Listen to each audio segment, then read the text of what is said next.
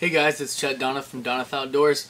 Between me and my wife, we have 6 children, okay? So we have a lot of kids in our house. And one of the things that, I have tried to do as a father and as a stepfather is to try to expose my kids to the outdoors as much as possible. To try to inspire them and to just motivate them. I came up with a list of books that I have watched my children read, and they're all fairly popular books, and several of them are classics. Read them when I was a kid. Alright, so the first one that I'm going to go over is Hatchet. So Hatchet was one of those that was a required reading when I was in school, and I'm glad it was because it actually inspired a lot of my interest in survival and just basically kind of like the human nature of being out in the woods. It's about a kid. He basically survives out in the wild. It has a lot of really cool stories, and what I really like about it is it goes over, sort of like the mental part of survival. And for a kid's book, I think that's really neat. It's really intriguing. Like I said, as a boy, it really motivated me to get outside. I've read this to my boys, and I've also had them read it, and it is now required reading. So they've already, this will be the 3rd time that they're going through it. But it is really inspiring.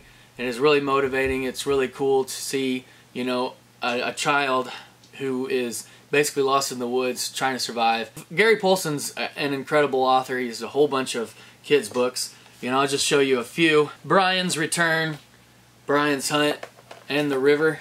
So I may be missing one in that series, but anything you pick up by Gary Paulsen, he writes a ton of books, and a lot of them have to do with the outdoors. Every book that I've read by Gary Paulsen is really good. Dog Song, Wood Song.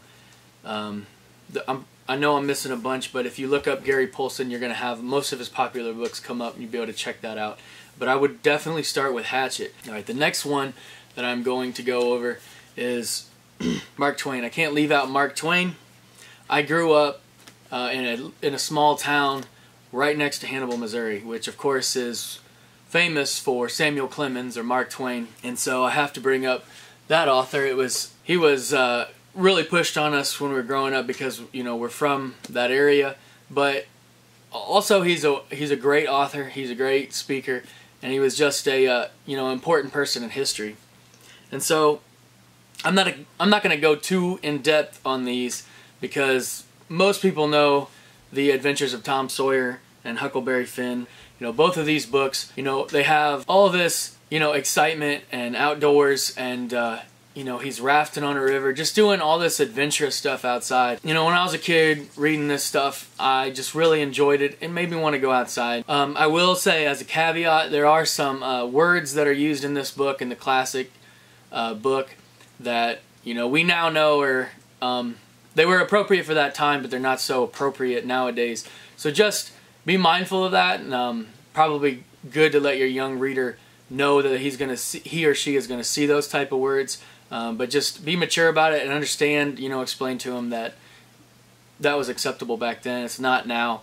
And, I think if you can look past that, these classics here are really inspiring and really cool outdoor books that are going to stand the test of time.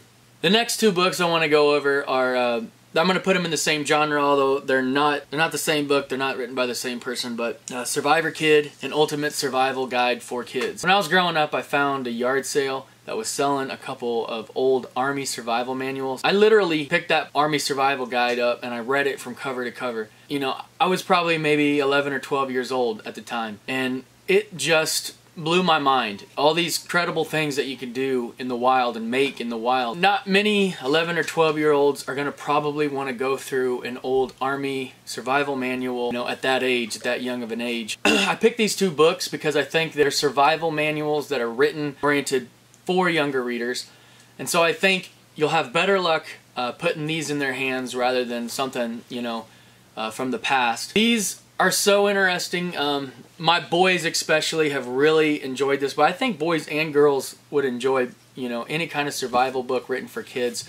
These 2 I know are very good, and I'm sure there's a ton of others that are good as well. It really gets their gears going, and they just really start thinking about the world around them and start thinking more of the outdoors as something that we were born into and able to flourish in, rather than, you know, be afraid of, you know. And having just this little bit of knowledge will give and instill confidence in young men and women. You know, hopefully they won't be as scared of the woods or of going outdoors and camping, etc. And to know all these little tricks and stuff, they'll feel so much more confidence going out there. The next book on the list is Hunger Games by Suzanne Collins. Now, this book I did not really pick for the fact that it's a like super outdoorsy book. It's not a traditional outdoors book. It's kind of like a end of times, you know, the world's kind of gone to heck. It's not your typical outdoor book that's going to be in this list. But I picked it. While I think boys and girls will enjoy this, it's really sparked the hearts of many young women to try archery and to get interested in archery.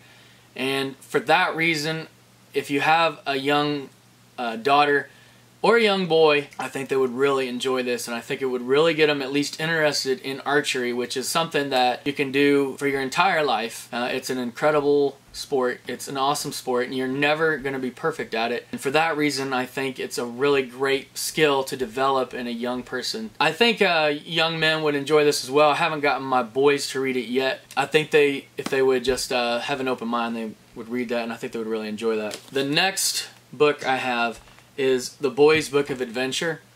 There is also a book that's called, of course, The Girls' Book of Adventure. They are both awesome books. They both have a whole bunch of different skills and outdoor activities. There's crafts, projects, just all kinds of stuff to really get a child's imagination going. There's how to tie knots, make a periscope, read a map, all kinds of different skills that kids are going to gain from this book to use in their outdoor adventures. It's really outdoor oriented. It's one that, you know, they don't have to just necessarily read, but maybe look through, find an activity they like, get outside and enjoy that activity and learn a new skill. This is by Barron's Books, and it says at the top here, outdoor activities and fun to do craft projects. If you have, you know, a young kid or a young granddaughter or just somebody that you know that has kids and you want to get them something for their birthday or something like that, this is a great book to do that. My boys have both looked at it and read it. I got it for my stepdaughter, and she's really loved it, enjoyed it, and done a lot of the activities in there. Highly recommend it. So the last book that I'm going to talk about in this video, My Side of the Mountain. And there's several of these. There's Frightful's Mountain. I think there's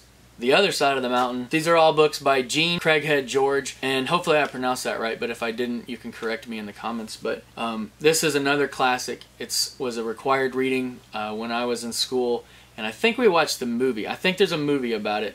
Pretty sure. Of course, like anything, the book is going to be better than the movie. I highly recommend the book. You know, if you want to research and find the movie afterwards, that's great. These are awesome books. A funny little story about this is, okay, so this kid, he ran away from home, and he's trying to look for a place where he can live and survive in the woods.